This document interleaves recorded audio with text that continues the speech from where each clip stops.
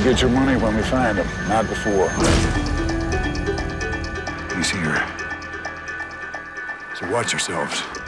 Might have been a man. James Bond has got nothing on the mountain man adventurer that Pierce Brosnan plays in Seraphim Falls. One scene called for Pierce to ride the rapids in the frigid waters of the Mackenzie River in Oregon.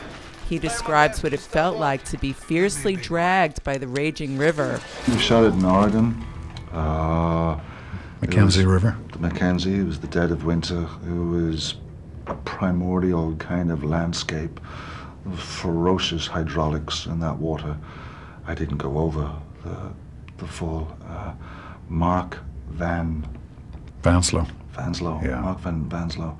He did it, and but I was in the water. He did the drop in, and then the next day they put me on wires, and I went out into the maw of the beast, and it just picks you up fast, and just.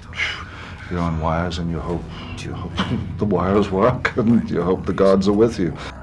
Liam Neeson was on the sidelines cheering him on as the stunt was a dangerous one, but Pierce felt safe enough to pull it off. Yeah, it was scary. Scary watching him do it. It was scary, you know. You were off on the side cheering. Oh, I was very warm in my nice big padded coat, you know. But Pierce that was cold water, I'm telling you.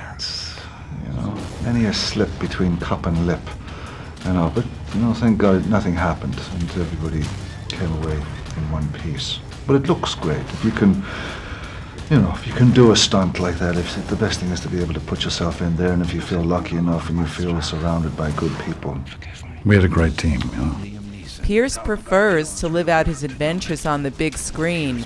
Oddly enough, his family live right near the ocean, and he's never even been on a boogie board. Man's gotta do what a man's gotta do. As long as I've still got the one for him.